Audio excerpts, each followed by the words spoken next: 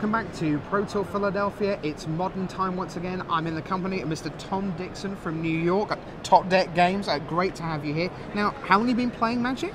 I started around Alpha with a bunch of friends. I was very young, I was like 12 years old. I walked into the card shop, guy had a Magic deck and started me on it. And I've been playing ever since, been hooked. Okay, and number of Pro Tours in that time? This is my first. Okay, are you a PTQ veteran and just finally got over the hump or what? No, actually, I just got here off my rating. They invited me and I thought it would be a great idea to come down. It's pretty local, so it wasn't a far trip, and so you came on down. Just opened the inbox and there it said, congratulations, you're good at Magic, come and be good at Magic. And that was the plan. That's going to be quite a nice yeah. Okay, now all sorts of decks you can play in Modern. Tom's decided to go with Jund. Black, red, green, called Jund if you don't remember, from the Shards of Alara block, one of the 5 different sort of triangles of mana. So let's take a look at the deck, and we're going to start up at the top here with a nice straightforward suite of 4 copies of 4 creatures. We begin at 1 Kird Ape. How often is this a 1/1 for you? Never. It's always a 2/3. Yeah, so it says 1/1, but +1/+2 as long as you control a forest, and that's pretty much always. Next across, one of the all-time great cards, Tarmogoyf, the star, the 1+ star. How often is that a 0/1? Very rarely, but it does happen on occasion. Okay, again. Then we get one of the most iconic cards ever printed, Dark Confidant, Bob Marr Jr., his invitational card. Now, have you done the math on just what kind of numbers you lose at the beginning of your upkeep? What's the kind of average mana in the deck? Well, the average mana is around 1.6. I did the math. Yep. Including the mana base. Sure. The heavy hitter is going to be the Bloodbraid Elf or the Kitchen Finks or the Blightning, but for the most part, you're going to flip 0, 1, or 2. Okay. And I would definitely take that wager every day. The reason why I started with Jund was because of Dark Confidant. All right. And then we have Kitchen Finks. Now, this is a card that's seen playing quite a bunch of different decks. There are kind of rock decks. There are out-and-out sort of persist combo decks with Malira and so on. But you've got it here, I guess, as a kind of really just a fairly grindy mid-range, let's not die to some hideously fast aggro thing. Exactly. Yeah. It was put in to deal with Zoo. The original iteration of the deck actually had Goblin Guides here where Kird Ape was. Okay. And I felt I was giving 12 posts too many lands, and I was in. Sure. It wasn't enough for the haste. And then I cut it for Grim Lavamancer, but that had negative synergy with the Tarmogoyfs and the Punishing Fires. So I cut Lavamancer for Kird Ape, and it was the best decision I made. Kird Ape has been amazing for me all weekend. Okay. 4, 8, 12, 16. Now here's 17 to 20. It's Bloodbraid Elf. If you've missed out on this little lady, well, you're in for a bit of a treat. Here's Cascade, and of course what Cascade does, it lets you flip cards over and over until you find something that costs less, and that's going to be pretty much anything. So card advantage on a stick, has haste, one of the real iconic cards of the last 3-4 years. Of course, yeah, it's definitely one of the best cards in Jund or Zoo, which are the 2 decks that are playing it. It's inherently a 2-for-1 no matter what, and you can get exponential. If you hit like a Blightning, it's a lightning bolt, it's discard 2, it's a 3/2 haste. It's an amazing card. One of the best things about it too that a lot of people didn't realize, that it's also tutors for my Punishing Fires pretty well.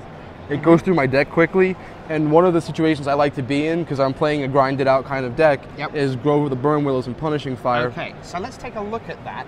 Here is Punishing Fire and Grove of the Burnwillows. So just for people who haven't seen this, because this is what Brian Kibler used to win Pro Tour Austin in 2009, explain the interaction between these 2 cards for us. All right, well, Punishing Fire is a fairly fair card on the when you first look at it. It's 2 mana for 2 damage to target creature or player. So that seems pretty fair. You know, you would think Lightning Bolt, Shock, those kind of things are either cheaper or do more damage.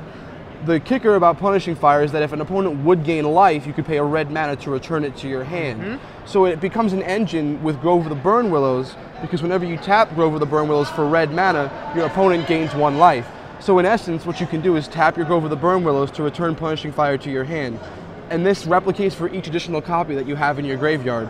So the more Punishing Fires or the more Grove of the Burnwillows you have, the more times you can deal 2 damage to a creature or player. So they gain 1. So they go up to 6, let's say, but you've got Punishing Fire back, Punishing Fire them. put them to 4. Right. You tap another Grove of the Burnwillows, put them back up to 5. You get Punishing Fire back. You Down to Punishing 3. Fire them again. They're down to 3. So there's an engine. That's what we call it. Anytime you can go round and round with a thing in Magic, we call that an engine. So you've got Punishing Fire and Grove of the Burnwillows. Now you've also got in the kind of, I tell you what, why don't we put your stuff in the bin, or occasionally you in the bin? 4 very lovely, may I say, lightning bolts. Thank you. You really like to go to town with the deck. It's a very pretty deck you've I built. try, yeah. Yeah. So as you can see, the beautiful foil full art, can't beat those. Very, very nice. And then on the other side of the Punishing Fires, you've got 3 Terminate. 3, why not 4? Where's the 4th? Well, it comes down to numbers. If I was going to play a 4th Terminate, I would have to cut another card or cut a land, and those things aren't something I'm willing to do. I'm at 22 lands and I can't go lower, and I really can't afford to cut any of the creatures. If it was going to be a 4th Terminate, it would be a Kitchen Finks that would go, but in reality, Kitchen Finks will block most of the things I need to kill with Terminate, and it will come back and gain me more life to keep me in the game. Terminate actually wasn't even in the deck until last night. It was Maelstrom Pulse, but I felt like I needed the instant speed on Terminate to deal with Deceiver Exarch, which is one of the hard problems for my deck game 1. Against blue-red, their Pester Mites and Geeky Jeekies will die to my regular removal spells, Sure. but their Deceiver Exarch is a 1/4, and they do play a suite of counter magic to protect it.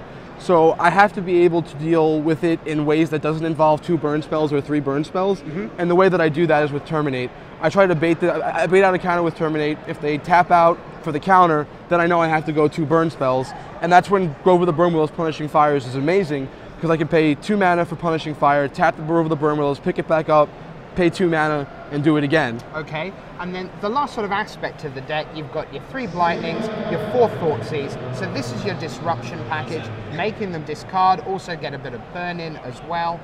So that's your kind of package as a whole. Let's take a look at the deck. When we just get down to the bottom here, you can see the mana base. You've got your Grove of the Burnwillows, Blood Crypt, Stomping Ground coming around, the red-green, Dual Land, Rob Alexander again, Verdant Catacombs, your Overgrown Tombs, and some very nice full-art basic lands to round out the deck.